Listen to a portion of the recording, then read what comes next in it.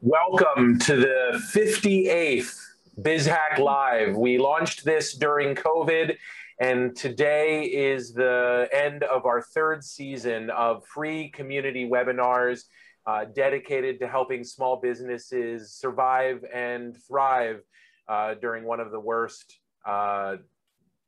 outbreaks of a virus we've ever seen. And it's been such an honor to put these together and to work with the amazing team. I wanted to acknowledge all the work that Lilia Posos has done to make these into a reality. I'm so grateful to you and for the work that you've done. And this series has been recognized by the American Marketing Association as a global campaign of the year. And it's just such an honor to be able to do this kind of work to support now more than 2,000 small businesses that have been through the program, and also to raise awareness of some of the amazing marketing talent like Jessica Velletri, who's going to be presenting today. The idea behind this series has been to empower businesses with a simpler way to grow and to introduce them to the technology and the knowledge that they'll need to do that. Today, we're going to take some of the tricks from the Fortune 500 and we're going to show how small businesses can use those. This is a challenging topic for a lot of small businesses, which is data. And so we're going to take it slow. We're going to ask lots of questions. We're going to really make sure that you guys come away with a deeper understanding of what data is out there and how you can leverage it for your own business. I wanted to ask you guys, we are right now formulating what season 4 of BizHack is going to look like. This is going to be launching in the fall, and it's going to be different than what it's been before. The moment has changed, the needs have changed, and we want to be responsive to it. And so we are asking those of you, if you found value in this, if you want to be a part of shaping the future of BizHack Live, please take our 5-minute survey where we ask you about your experience, what you valued out of it, and what you'd like to see us do next. And we will be giving a Amazon gift card to one of the folks who fill out the survey as a thank you for taking the time. So please, we'll put the link in the chat. Please go ahead. It's just a few minutes. You can do it while you're on the call now. And please let us know how we can do better in season 4. I wanted to acknowledge the folks who've made this season possible: South Florida Integrated Marketing Association, the American Marketing Association of South Florida, Creation Station, which is a Broward-based co-working space, CIC, which is in Miami, and the 10,000 Small Business Program, of which I'm an instructor and also an alumnus.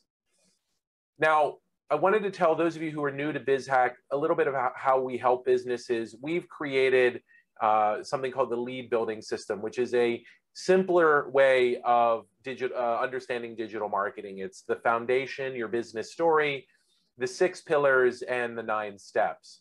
And this is the core of our curriculum, and we then teach it across lots of different platforms. We have on August 30th, a deep dive into Facebook advertising, which we call the Facebook Marketer's Edge. And then I wanted to introduce you to a very exciting new development.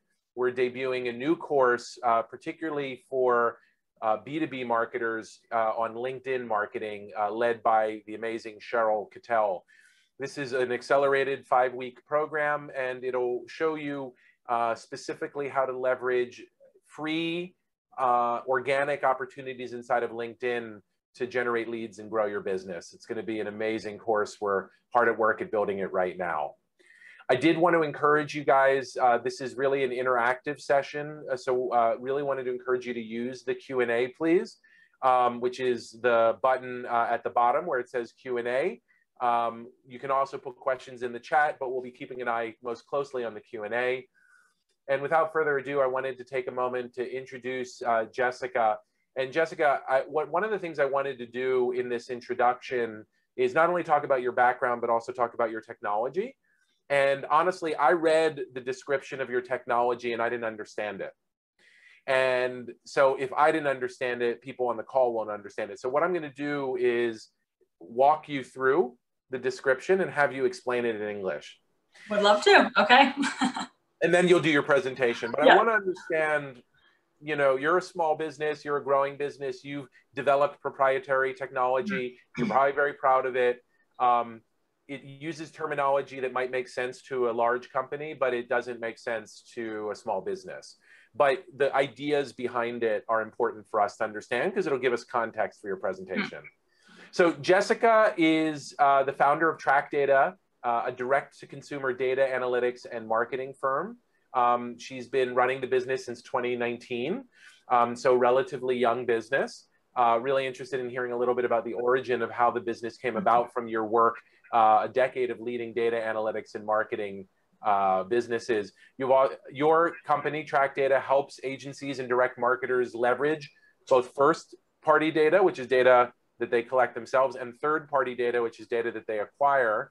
And then prior to Track Data, you would work in consumer data and analytics for clients such as Tide, Netflix, and H&R Block.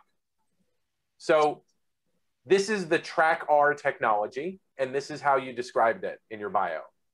This is a proprietary technology that automates predictive modeling, prospect list generation, and profiling so that any D2C business can efficiently leverage third-party data to improve their sales and marketing.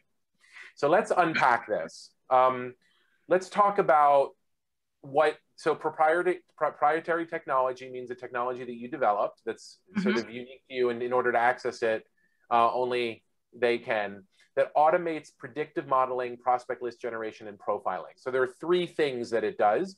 Let's start with predictive modeling. What is that?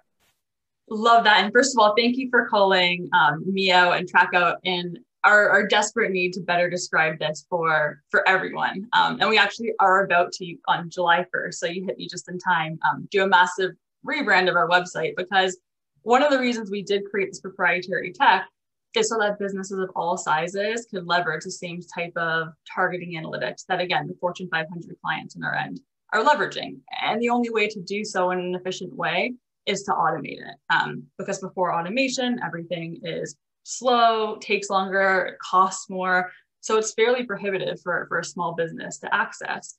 By automating it, and to your question on predictive modeling, it allows this AI-driven technology. So I don't want to add more words, but artificial intelligence, which is a word that's very popular right now in the data industry. It essentially just means it builds and learns on its own. It can build predictive models that then tell our clients, these are the absolute best 10,000, 100,000, 1 million prospects to go after. So it's, instead of us manually choosing which prospects are best, again, based on our gut or based on who we think our clients are, a predictive model will statistically tell us who are the absolute best based on science and math. Okay, let me understand that. So there is two types, I guess, of predictive, and I was thinking of a different type of predictive. Predictive sometimes refers to, I'm an individual. I do these things in the past. Technology can then predict what I'm going to do in the future. Netflix is a great example of this, right? You worked with Netflix. I've watched this in the past. They can then predict what I'd like to watch in the future. What you're describing, though, sounds something different. What you're describing says, we're going to look at who your customers were in the past, and then we're going to predict who your customers might be in the future. Is that correct? That's correct. But you could also look at it on an individual level, because that's a part of it too. So to what you're talking about, you can say, here is Jessica, and Jessica is the best possible customer for this brand. Jessica's done X, Y, and Z things in her past. She's done these behaviors. She's bought these products. She looks like this demographically, historically.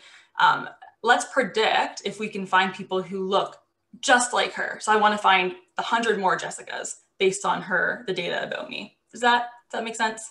Yeah, so this sounds a lot like the similar to in Google, or the lookalike, or the match audiences in LinkedIn.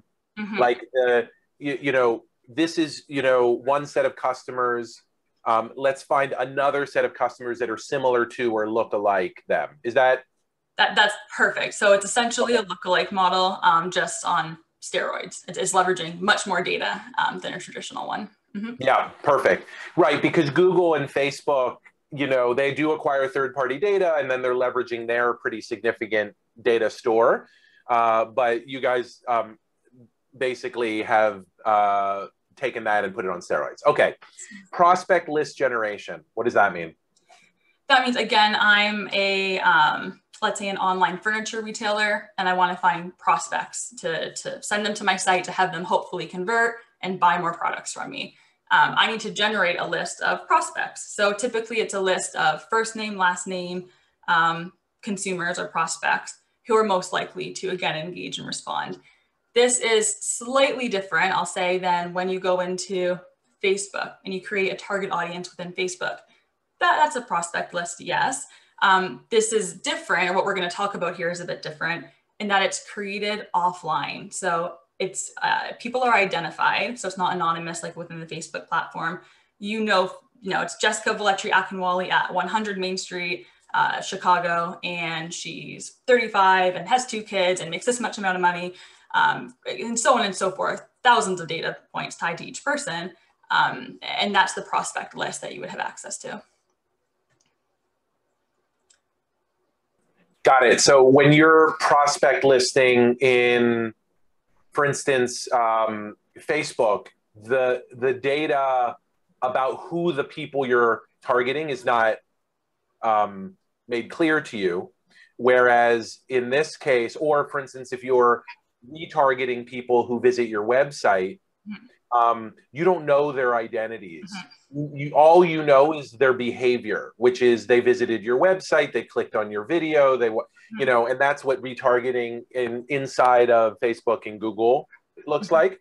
What you're saying is, no, we actually are going to create you a list of names and identities and contact information, and then leverage that. So that is also significantly more than what the kind of Google and Facebook and LinkedIn platforms tend to offer. It's a little closer to what LinkedIn offers in the Sales Navigator kind of function. Exactly. And the benefit here is you can still match it to Facebook. So you can take that list that's generated in third-party data, that prospect list, and match it to Facebook to run a campaign to those people on Facebook, or match it to Google to run a display campaign.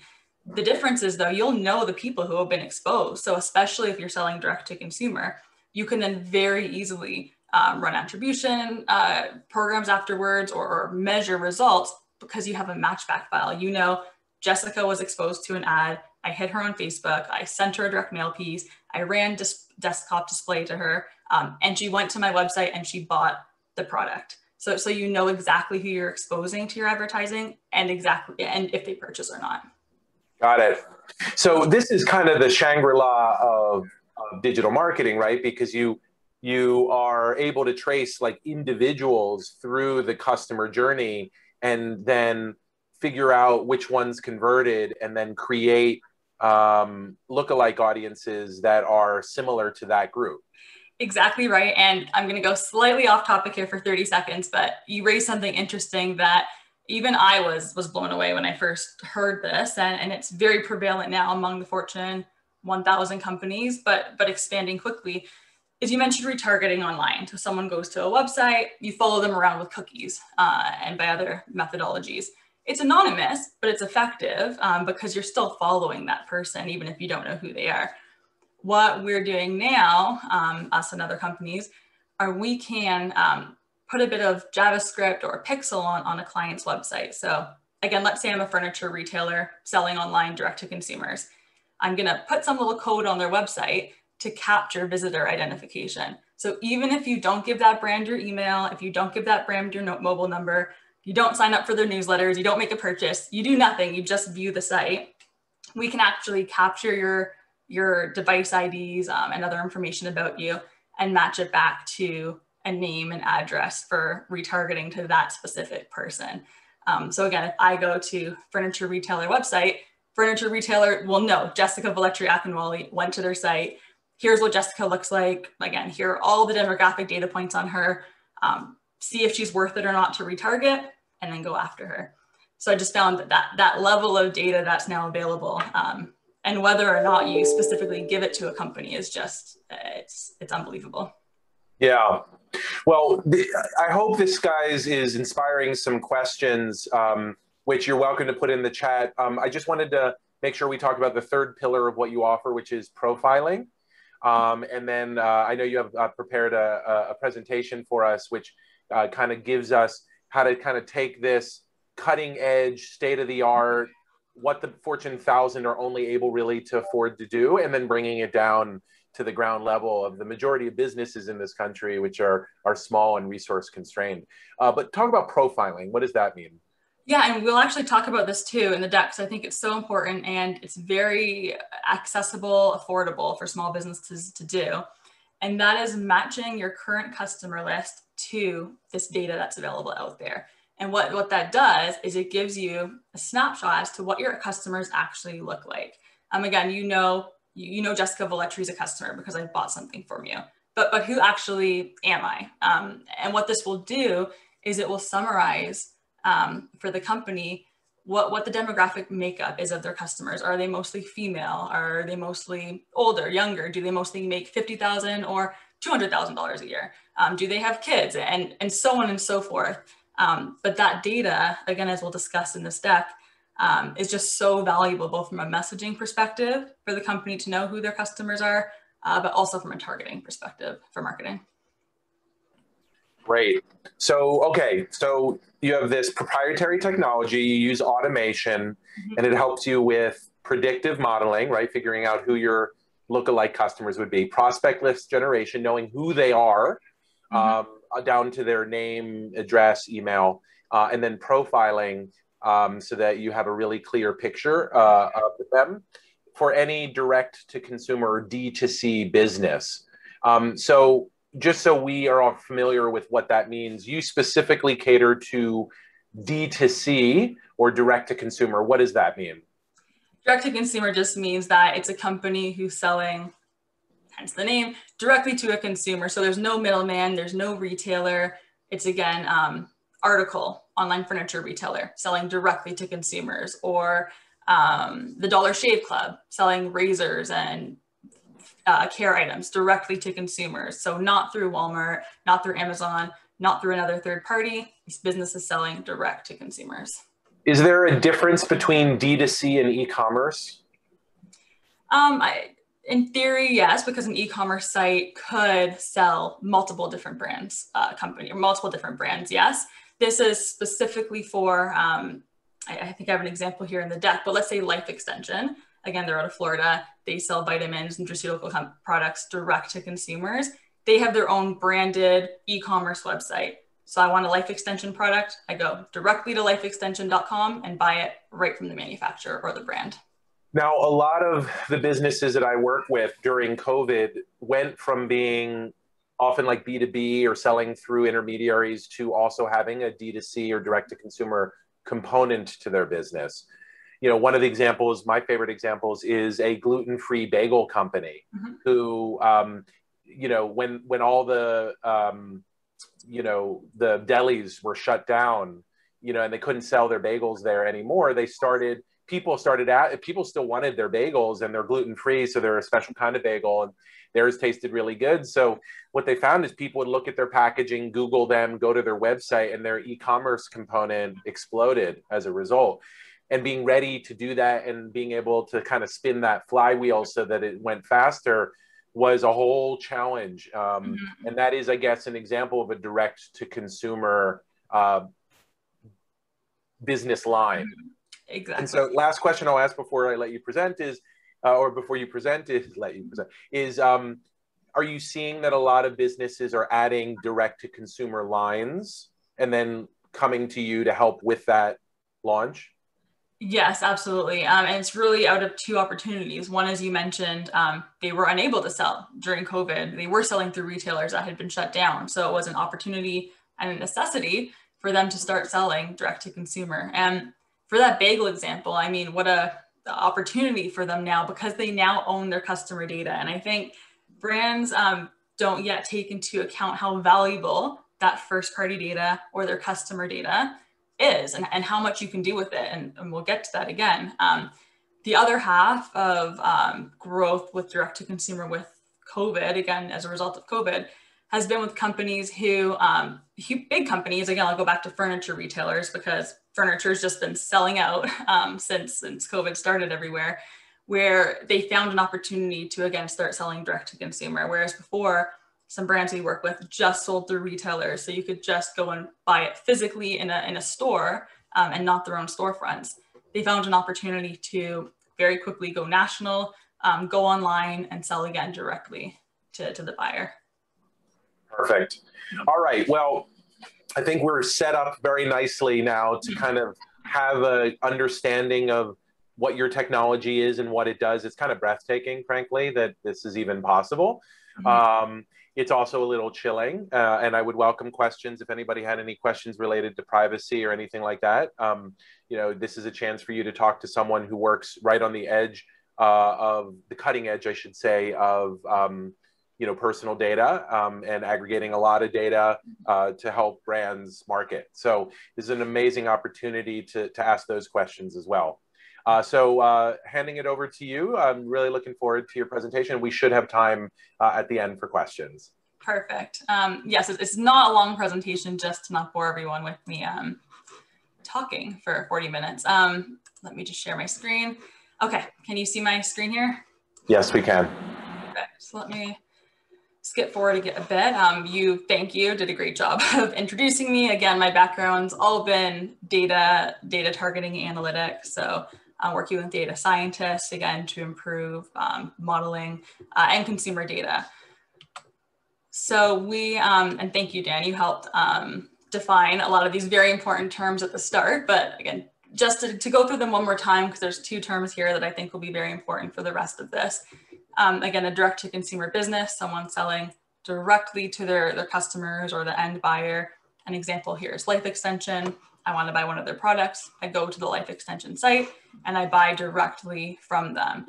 Other examples are, again, financial services like H&R Block, Beltone, hearing aids to seniors, Casper mattresses, Article, the furniture retailer I was talking about.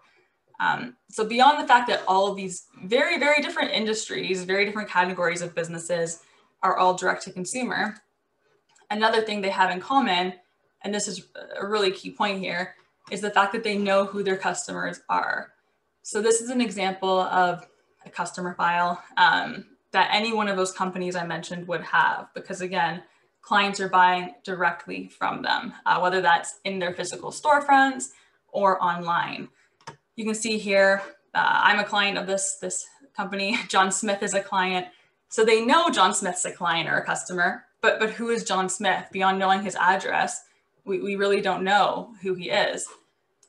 And that's something that third-party data can answer. And I touched on this with Dan earlier, but third-party data is critical to everything we're going to talk about in this presentation and critical to all of this work that I mentioned the Fortune 500 companies are doing.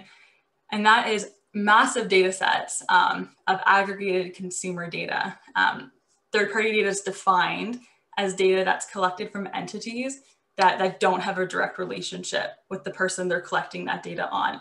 So think about when you fill out your census data, or you fill out warranty forms, you subscribe to different publications or different magazines, you fill out surveys, your social media activity, website activity.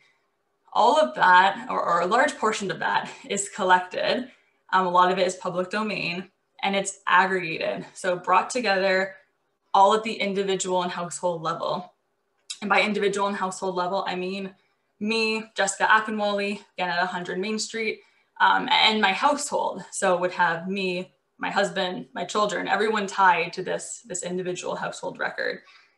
There are data aggregators such as Axiom, Experian, TransUnion, and then other resellers or analytics companies that leverage that data, such as myself with Track Data. You might recognize Axiom, Experian, TransUnion as credit bureaus, where you research your credit score, you request your credit information from them. Yes, they are that. But these businesses all have very large, very substantial marketing data sides of their businesses, where they, again, aggregate all of this disparate information tied to individuals and then sell it to analytics groups and companies like myself, or the marketer who's actually doing the advertising. So this, in theory, is what third-party data is, but what does it actually look like? And what does it actually include? So if you look at the left here, it includes things like demographics, again, at the individual and household level, behaviors, purchase habits, preferences in media and communication, interests, credit information, in market for data, in market for meaning, in market to purchase a new vehicle, in market for a vacation or a rental home, and more. There are literally thousands of data points tied to each household and person record.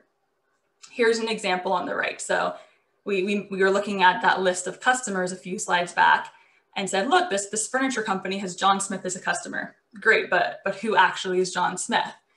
By matching John Smith, so name and address, to a third-party data file, look at everything this company or the marketing team now knows about him. They know, again, name and address. He's a 32-year-old male. There's 4 people who live in his household. One of those people are his wife, Mary, who's 33 years old. They have 2 kids, a 2-year-old and a 5-year-old. They own their home versus rent. Household income's about $110,000. They own 2 vehicles, and the vehicle type and model. They purchase heavily with their credit card. They respond to direct mail advertising. Big city families, that's here in quotations. That's an example of a persona. And a lot of these companies, again, like Axiom or Experian, the third-party data aggregators, because they have so much data on each person, again, tied to the individual level, they go ahead and segment that out for marketers. So they create segments of like people, of like consumers, so that we can get a better understanding as to what's their actual personality, what are their lifestyle preferences, what do they do on the weekend? And thousands, again, of data points go into this. And you can really almost infer personality type. I could get very deep on that topic. So anyone, again, feel free to reach out separately. But for John Smith, he's in the big city family persona. So he likes diverse city centers and he likes art programs and events. He hosts parties and family game night. He's an extrovert. He cares what his friends and family think of him, and he likes American-made products. Finally, he's a new mover. So he's recently purchased his home. New mover data and pre-mover data for a lot of industries, as you can imagine, for, again, furniture, for refinance and mortgage officers. It's extremely valuable to know someone's either A, looking for a new home or just moved to a new home. So that's something we see a lot of. So those 2 definitions, the direct-to-consumer business and the third-party data, what is it? What does it look like? That leads us into what really is an agenda here, which are the 3 direct-to-consumer marketing techniques that Fortune 500 businesses leverage almost with 100% coverage, and smaller businesses as well. So the first is analyze. So understanding, again, who your current customers are. There's nothing more valuable than the data a company has on their own customers, and then using that data to understand who your customers are. Target, so number 2, using that data from step 1 for identifying your best prospects, both offline, so for direct mail purposes, for measurement purposes, and online for online campaigns and online targeting. And 3, activate. So again, taking that prospect list you've created based on data and matching those people across all channels for activation. So number 1, analyze. And we touched on this again, Dan and I, at the beginning with the profile report or the profiling. But the first step, if you, again, have first-party data, or otherwise known as a customer list, or know who your customers are, the first and foremost thing to do is to access some sort of customer profile report. And these are branded differently depending on which data company or direct marketing agency you work with. It could be a lookalike report, it could be a snapshot.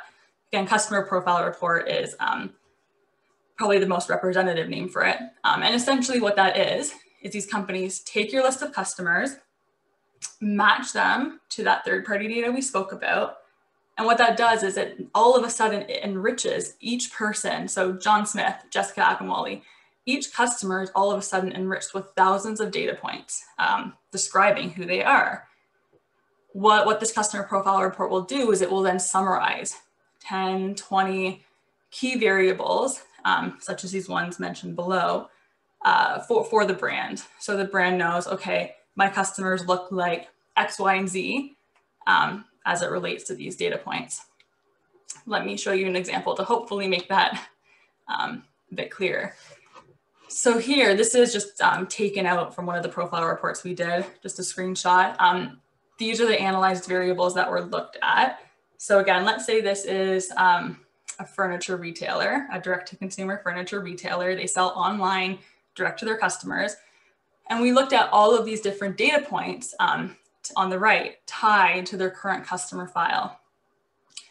And then we summarized each of those data points for them. So I called out 2 examples that we found interesting and relevant. So the first is woman in the workplace. Woman in the workplace is a variable, again, on that third-party data file that says that a woman in the household works out of the home, I should say, because women work inside and outside of the home.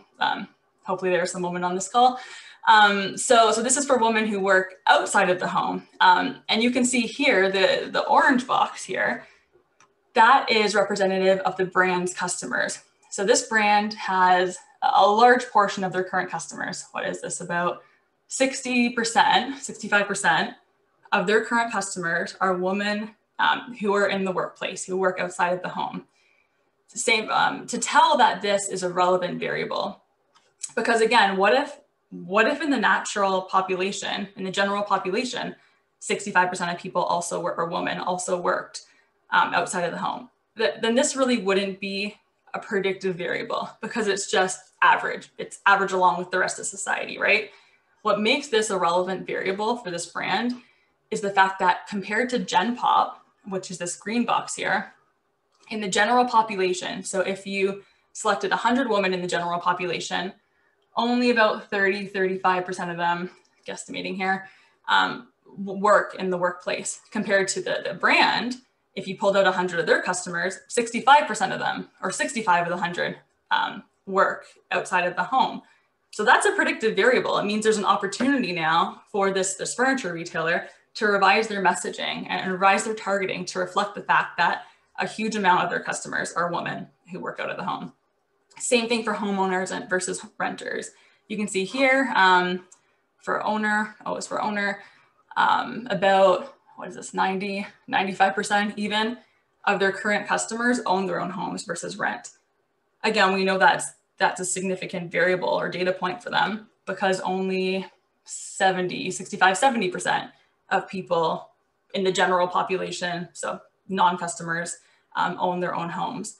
So maybe there's an opportunity again for them here to revise their messaging to reflect something about, add value to the home you love and own, or something like that. I'm clearly not the creative person on the team. So that's the profile report. So to summarize, step 1, learn who your customers actually are. You have a list of customers, but that doesn't tell you much beyond the fact that Jessica and John have purchased from you. Find out who Jessica and John actually are. And more importantly, find out who all of your customers are and how they're best represented by some of those data points, those key data points that we talked about. So output number 1, again, is better talk to your current customers. Use that learning from the profile report to revise your messaging, both for customers and for prospects, because again, if a message resonates with your current customers, it's more than likely going to resonate with your prospects, and it just improves the relevance that your messaging will have. Another example could be, there's a variable related to, again, buying American-made products. So if this furniture retailer determined that a huge amount of their customers preferred American-made and the furniture retailer manufactured in the US, what a great message to put onto their creative, saying, made in the US. That will then resonate with potential prospects. Finally, identify new opportunities. So like I mentioned with the creative options, if the brand didn't know that 70% of their customers were women in the workplace, they've now identified both the messaging opportunity and a targeting opportunity to find more prospects. that leads us to step 2.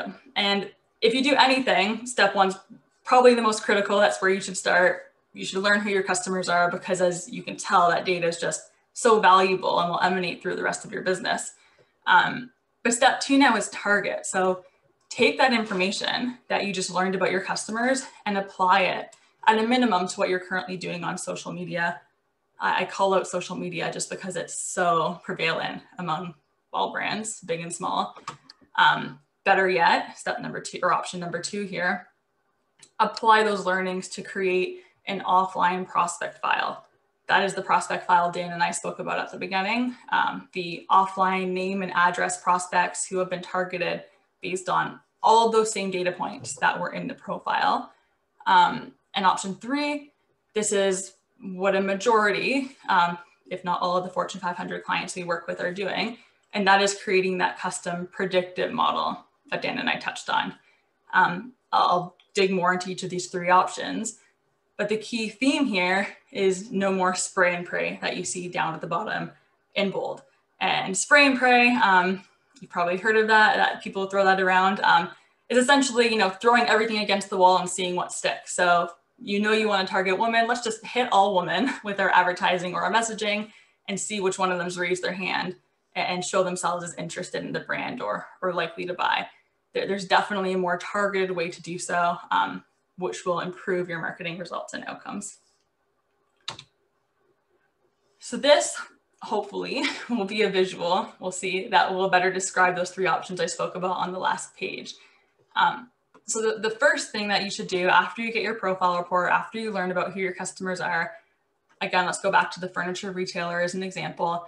So they determined that females or their clients were mostly female, they had kids, they had a higher household income, and they were all college plus educated. Within social media, you can, if the brand was running social media, they could go in and directly add these targeting filters within, let's say, Facebook. So sort of instantaneously, an output from that customer report would be their ability to further refine their Facebook targeting, which again means instead of hitting everyone in their target zip codes or target area, now they're just focusing on these women here with the purple dots on them. So again, the women who have kids, who have a higher household income and have further education. Option 2, offline list creation. This takes that prospect list development a step further in terms of targeting, because now you can use all of those same data points that were in the profile report. You can use those exact same variables for selecting a prospect list. So again, you work with a data aggregator, so Experian, Axiom directly, or more likely a direct marketing agency or a data partner, and say, okay, I know that my prospects are female, they're married, there's presence of kids in the household. I know that on average, my best customers have kids who are specifically 2 to 6 years old. Their household income is very specifically 75 to 110,000. They're college graduates. They're again, women in the workplace, and they own their own homes. So you can purchase a list of prospects who fit those exact targeting criteria that you identified in the profile report. Again, here, that list will be name and address. And we'll get to later what you can do with that list. But the key thing here is you can see it's more targeted. So step 1, it's still great. It's much better than just hitting everyone or hitting all females. Step 2 gets a bit more refined. You're now hitting people who, or you're filtering for women who fit the exact variables or data points that represent your current customers. Option 3 here, this is that custom modeled list or the predictive model that again, Dan and I spoke about at the beginning. So this is where the brand's done their profile report. They know exactly what their customers look like and who's most likely to be a customer, or customers most likely to, again, be female, married, all of these data points here you see in number 2. What a model will do though, is it will go beyond the data in the profile report. It will go beyond anything that you and I or the client could guess about their prospect, right? Because at the end of the day, I can, again, let's say it's a furniture retailer, I can, based on gut, guess what variables would be predictive of that, of a customer, again, based on what they're selling and based on how they're positioning and based on if their website's maybe targeted towards women. Again, I'm not the creative person, but I'd be able to go within the data available and say, okay, yeah, I think it will be women in the workplace, or yeah, I think it will be X, Y, and Z. I think they're gonna like social media. But a model will go through each one of those 1,000 data points I mentioned that are available per person. And it will on its own, using, again, artificial intelligence, machine learning, all of those high-tech data targeting that's currently available. And it will actually measure each of those individual data points on closeness of fit. That's a lot of words that basically say that the model will tell us statistically who are the best possible prospects for this brand. Not only will it identify those prospects, but it will score them or rank them literally from 1, 2, 3, 4, all the way down to 300 million, or the total available adults in the US. It will rank every single one in terms of how likely they are to respond or to engage and respond to this campaign. This list is longer because the model was able to identify, the model was able to see, you know, without based on gut, without based on the profile report findings, other variables that were predictive of their current customers. It was able to tell that the best prospect is someone who cares about their friends' opinions. Again, like the John we looked at the beginning. It's someone who's willing to try new things. It's someone who prefers social media and direct mail. They're an extrovert, they're social. And that is the gold standard that, again, if you receive an ad from Tide, it's because you've been modeled to receive the ad from Tide. So that is definitely the way Fortune 500 companies are targeting consumers. To summarize, and then there's one more section, then I'll go through a summary of this, how a company actually applied all of these steps, which I think will help. But again, to summarize for the targeting section, we already know who our customers are. We did that during the analysis. Now we can apply those learnings from the analysis to social media campaigns. We can go outside of social media to target people, names and addresses of prospects based on the learnings from the profile report. And we can go beyond that to even model for best prospects. Regardless of which of these options you take, even if it's just improving your social media targeting, better targeting equals more people who are qualified being exposed to your ad, which will increase conversion and ROI. So again, the better data that's in, the better results that will come out. Last but not least, part 3, which is activate. So this is bringing everything together. Learnings from part 1, target list from part 2. Now we need to actually execute and expose these people to the brand's creative and the messaging that you've designed for them. We can do this via something called omni-channel marketing, multi-channel marketing. That is essentially finding that individual prospect, this woman right here in the middle, finding that individual prospect that you've identified across all the different channel options that are out there. So again, instead of targeting within Facebook, then separately targeting for your Google AdWords campaign or whatever it is, and then separately targeting for, let's say you do a postcard direct to home and you acquire a list to send a postcard. Do all of your targeting once. Identify your best prospects using those techniques that we just talked about, and then match those specific prospects that you've found across all of those channels. So now I know who Jane Smith's here, her address for direct mail. I know her email to do an email campaign to her. I know her mobile number to do a mobile campaign to her. I know I can find her online across social media and across desktop programs, et cetera, et cetera. So essentially this is finding that individual person on a one-to-one level across all channels. What does that mean? Or what's the relevance of this? The relevance of this is it's been proven that the more you expose someone during a campaign period across different channels, the higher likelihood that that person will convert. So again, think if you've ever received a direct mail postcard. Let's say it's for a window cleaning service. You received this postcard and you think, great, yeah, I need that done. I'm gonna save it away for when I need it done. And then, a week later, 2 weeks later, a month later, you see an ad online, you're on Facebook, and you see a message about this window cleaning. Maybe the time's now right. Maybe that reminds you that you need to get that done. And without even connecting it back to that postcard, you're already, you've been primed to receive that ad, to have it, to respond positively to it. And you click through and book your window cleaning. There are better examples for sure, but that's an example of a multi-touch campaign.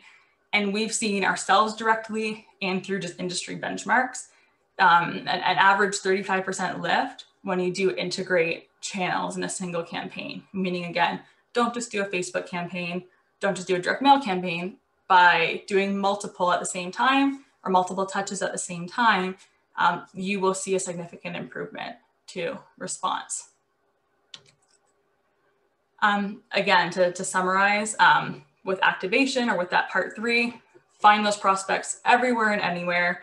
And what that will allow you to do is either 1, keep your budget the same. So don't increase your budget because you're now targeting. Keep it the same, but you will see improved ROI, because if you're exposing 100 people to your message, instead of, 20 of them being the right prospect, now 35 of them, 40 of them are the right prospect, and your results are going to improve. Or if you increase your budget, you'll be able to efficiently scale, and you will significantly increase revenue from targeting, specifically just because of the data in your campaign. Because again, if you're targeting all women who are 25 to 35 for your online furniture retailer, and then you refine that to target all women who are 25 to 35 who have a new baby in the house, who work outside of the home, and who make $100,000 a year or more, or whatever the data points that we determined were predictive, you're tightening that audience to focus on more women who are most likely to buy. So if you can scale that, and even if your campaign gets bigger, if a higher percentage of people who you're targeting are people who are most likely to positively engage and respond, you will see increased revenue. I believe this is the last slide, and probably the most important, because I'm going to talk about how a smaller client we worked with, a small business, a single location private school, was able to leverage these exact 3 steps that, again, we work with much larger clients on, how they were able to apply these same techniques to see an improvement or meet or exceed their goals. So the goal of this school was to drive more qualified prospects to their open houses to increase new family registration. So they were going to host an open house to, again, hopefully increase the student population. And they wanted an efficient way to execute a campaign to fill those seats with qualified prospects. So we started with number 1, analyze. We took their current families, matched them to third-party data, and gave them or generated a profile report. And in that profile report, they were then able to see what a representation of their current families looked like. So again, who are they? What do they actually enjoy doing? Where do they consume their media or their advertising, et cetera, et cetera. Step 2, use those insights to identify a prospect list of most likely parents. So families who are most likely to go to that open house and sign up for the school or convert. We created this not with the predictive model, so not with that third option. We created this list using that second option, if you remember, which was take the learnings from the customer profile report and acquire a filtered list of prospects who fit those requirements. So in their case, this filtered list included 5 to 8 requirements, including zip code, or including living within the required zip code for the school. Include presence of kids, specific ages of the kids, income of the family, so family household income, again, location, and some other data points. Interestingly enough, it also included the education level of both parents. That was identified in the profile report as something that was predictive of current families. And it's something that we wouldn't have guessed based on gut. Again, if we were going out to build them a list on Facebook or wherever else, this was a unique insight that they were only able to learn because of the profile report. We then took that list of names and addresses, and over here to step 3, we were able to send a direct mail offer or invitation to those families to invite them to the open house at the school, as well as we ran a Facebook campaign during the same campaign period. So before they received the direct mail offer, during the period it was mailed, and then post for 2 weeks after they received the direct mail invitation. We ran a social media campaign specific to those families. Again, so from a budgeting perspective, we were able to just expose the people who received the direct mail offer to people on Facebook, or to the campaign on Facebook. And this resulted in them seeing 1.5 times more open house attendees, and 30% more new families registered compared to previous years. And this is a result of, again, just better data in, better insights, better targeting, better results out. So that concludes the presentation part of it. I would love questions, Dan, from you or anyone else. And I hope that was succinct but clear enough. Yeah. You did a great job. Thank you. So can you hear me okay, by the way? Yes. Perfect. All right. So I had a couple questions that I wanted to ask. The first one is, audience insights, which is the Facebook tool, is actually going away at the end of the day today, starting July 1. That free audience discovery tool where you could begin to build kind of profiles based on, one interest category and see others. What are some other great free tools that you would recommend that can help you get a sense of some of that psychographics of your ideal customer and what their other interests are? That is such a good question. And frankly, I didn't know it was going away on Facebook because I always start from, again, the third-party data and then match that into Facebook. So it removed the need for brands to use the Facebook tool for the insights because we were able to tell them what these prospects looked like. So I don't know if I'm able to send you something after, but I would love to look into that and send to you, for all the participants here, something that might replace that. It's not a free tool, but what I can say now is these profile reports are not, I'm talking $100, a couple $100. Like, it's not an expensive thing to do if that Facebook tool is going away. Yeah, it was a great teaching tool, and I think it's related to the changes with iOS, and maybe they just didn't feel as secure that the data was accurate. And it sounds also like the big brands weren't using it as much. It was really much more of a service that was being used by the smaller businesses. And so, isn't right. Yeah, which is too bad. But I want to try to find a great alternative teaching tool. I know Google offers some. There's Answer the Public. But if you're able to ask your buddies and let us know if someone's looking for kind of an audience discovery tool. We talk a lot in our training programs about psychographic targeting and how Facebook is really amazing at that. And really what you're describing as kind of what third-party data is allowing you to do in the predictive model is really psychographic targeting. What are people's likes and interests based on the other factors, their behaviors, their demographics, their geography. And so just wanted to kind of put that into context. Now, I wanted to give you a very common use case. So I'm working with a client who has historically seen that this one type of person who belongs to an association tends to be a great customer for them. So they got the list of all the people in that association, right? And it includes, first name, last name, email address, phone number, sometimes the address. What would you recommend? And this isn't uncommon. A lot of us have like a prospect list like that. What do you do next in an example specifically like that, where you have kind of an incomplete database, but they're your ideal customer? It's not really segmented, so you don't really know who's who inside of it. What would be, it's not you said in the first step it was a customer list. This is a prospect list, but they are your ideal customer. They are someone who you think would really benefit from. What could a company like that do? Let me ask you one follow-up question, because there's a few different ways we could approach that. Does the company know who their customers are? So they have this prospect association list. Do they also know who their customers are, separate from the prospect list or the association list? So which of the association folks are also customers? Mm-hmm. Yes, they do.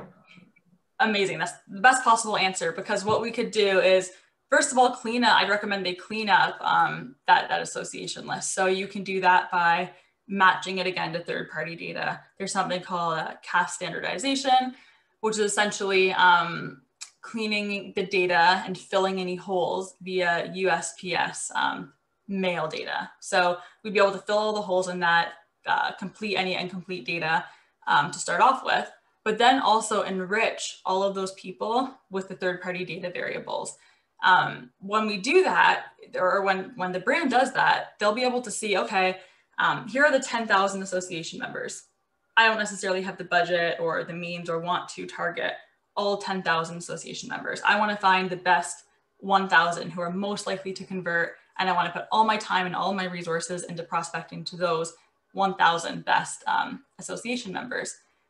They can look at what differentiates, or how do the current customers look on that list compared to everyone else. So if the current customers on that list have certain income, or live in a certain place, or anything else, any other that third-party data we have, they can then say, okay, so our customers fit X, Y, and Z requirements. Let me go target everyone else in the association list who also fits X, Y, and Z requirements. So it's going to allow them to tighten up who they should be focusing on within that association list by comparing it to current customers and seeing, okay, so who of these association members most look like my current customers? Does that make sense? Yeah, that's very helpful. And I guess in addition to that,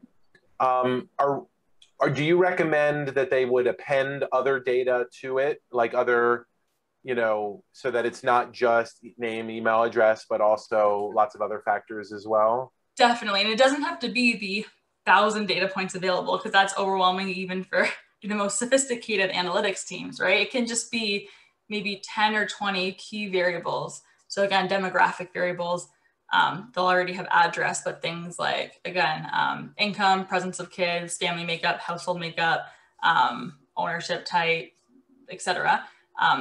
Get some of those appended, and anything else that might be relevant on that list. Occupation is something else that's available with third-party data. Get those 10 or 20 key variables matched to the list, and then they'll be able to analyze themselves, both in terms of who they should be talking to, but also what message they should use with those people. Perfect. We have a question from Andre. Would it be possible to collect data about the size and weight of a person? Ooh, great question. And you're infringing on, not yet, but it's getting close to that HIPAA. There's a lot of different regulations as it ties to anything that might be considered health data. So we can't specifically get size and weight of a person, but there are definitely ways around that. For example, we have, or I've seen on the Axiom file, which is one of the third-party data files, interest in weight loss tools, if that's what you're going after here, or interest in other programs as it relates to weight loss or obesity. There are a lot of data points, again, as it relates to that health and specifically weight loss industry. So no, you can't get the specific body composition of each individual person, but you can definitely target in on the people who would be interested in whatever it is you're trying to talk to them about. Yeah, and there might even be other indicators that show the kind of signal what their weight is or their body type is. So I think the one last question I wanted to ask before we wrap up is, right now, Apple and Facebook are having a giant PR war about the topic we're talking today, which is privacy. Apple is positioning itself somewhat hypocritically as being, the defender of our privacy. Facebook, who's been kind of abhorrently cavalier with our private data, sees their business model threatened.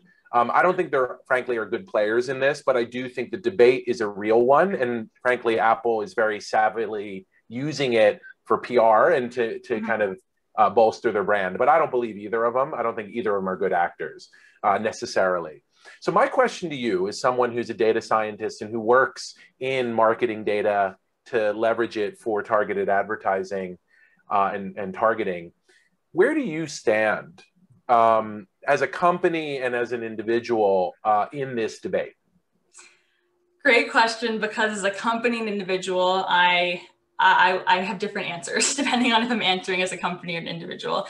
From a company perspective, look, if Apple gets rid of all cookies, if Facebook isn't able to do what they're currently doing, it doesn't much make a difference to the third-party data business model. If anything, it gives us a boost, or players in my space a boost, because we're able to do all of the tracking, targeting without the use of cookies, which is, again, the tool I spoke about at the start of this call, which is where we identify previously anonymous website visitors, match them back to PII, so meaning personal information, first name, last name. It completely gets rid of the need for cookies and some of the things that they're arguing about. Look, I think what Facebook's done and what they allow to do from a personal level creates issues, in that some of the misinformation and everything that they're allowed to target so effectively, because they have data on everything. We have to remember that Facebook doesn't just collect data when you're on the Facebook platform. It collects data from what you do through all of your internet activity. So again, just be cognizant of the fact that when you're browsing outside of Facebook, Facebook's collecting and aggregating and applying science to everything you're doing online. And I'm going a bit off topic here, Dan, but I want to finish by saying there's a movie or documentary on Netflix. I think it's called The Great Hack. I'm pretty sure it's called that. And it's talking about Facebook's role in the 2016 election. And politics far aside, what the documentary focuses on is the data that they were able to leverage and how they were able to hyper and micro target individual people with specific messages. It's just incredible. And I think it really gives an eye-opening, or it provides everyone with an eye-opening. Oh, I see someone here says The Social Dilemma. Perfect. Yes.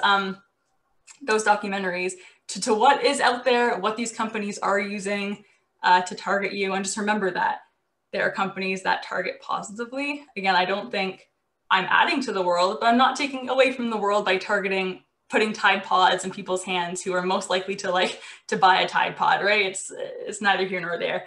But this data can be leveraged for good and for bad. So just wanted to throw that out there because it's very, very interesting, those documentaries. And without a doubt, Apple is using these techniques and the data that they've collected to market. So really, they're just scoring some points off of Facebook and kicking a big guy when he's down. I got to say, I don't mind it. It is, these big five usually win, and Facebook is struggling right now. So thank you for that very nuanced answer and honest answer, and thank you for taking the time to present. It's really with particular joy that I present an amazing female entrepreneur. About 70% of the people who go through our program are women business owners and female entrepreneurs, and power to you. How's it going? I know we're about 2 years in. Yeah, no, great. I mean, we had a very cushy start to running our own business versus my co-founder, who is the data scientist. So I'm not a data scientist. I've just worked very, very closely with data and have learned enough to be dangerous, as he likes to say, over the years. But it's been very cushy in that we did have a lot of clients kind of follow us and work with us, which has been great. COVID, though, I've watched a few of your talks where you're talking about that, definitely hit hard. But we were able to build out this targeted or this automated technology now, and now we're just able to scale so much faster and work with smaller businesses. Like I hope a lot of these participants are, because it's just such a joy to work with smaller businesses, be able to bring the targeting techniques that we were using manually with larger businesses to smaller businesses, and be able to see the sort of impactful or how much of an impact the increase in revenue and the better return on advertising spend has for the smaller businesses.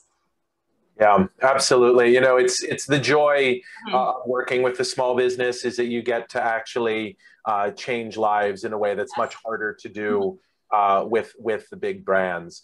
Um, just a couple quick things before we wrap up. The 58th BizHack Live and the end of season 3.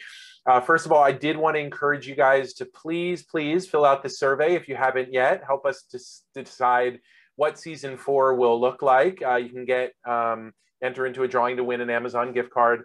Then we had 2 other big announcements. We're going to be launching on September 14th a course specifically designed for B2B marketers on LinkedIn with the amazing Cheryl Cattell. That's the 5 weeks. It's a 5-week accelerated course, and it's specifically focused on how to get your profile in great shape and then to start doing content marketing that's going to attract the ideal customer. The other thing I wanted to share as kind of a kicker is we recently learned that we are a finalist for a national award for cause marketing. And other finalists are ESPN, Kentucky Fried Chicken, and Travelers Insurance. So we are so proud that, you know, among these, you know, massive companies, massive brands, you know, BizHack Academy is a finalist in one of the most competitive categories in the PR awards. And I wanted to give a hat tip to Lilia Posos and Wendy Poe for helping put together that application, and Lilia for spearheading our efforts. I'm so proud of this. This is amazing. We had won a global award from the AMA, and now we're hopefully gonna, I mean, even just being a finalist in a category like this is so important and meaningful to us. So it's a great way to kind of end season 3. Lilia, I wanted to give you the floor to take us home. Thank you, Lilia, for all that you've done to make this such a journey. Thank you, Dan, and thank you to all our speakers. This has been amazing. And like that news just came up before the session, so it's a perfect way to end this. We will be coming back with a better experience for all of you guys. This was an initiative that started when COVID started. We're step by step and slowly coming back to our regular and the new reality. So thank you for all the team. Thank you to all our speakers. Thank you. For example, Amy Williams, Ruth and Smith, they're still here. So I love to see them coming, and we will be preparing more content for you guys. Thank you very much. So much more to come on BizHack Live and with BizHack Academy. Thanks, everybody. Thank you, Jessica. And again, Lilia, congratulations for recognition well-deserved. Thank you both. Thank you, guys. Thank you, thanks, Adriana and Amy Williams and Andre and Cecilia, Gina, James, Marie, Michael, and Stacy for sticking with us. And we'll see you soon. Have a great summer, everybody. Bye. Bye, everyone. Thank you.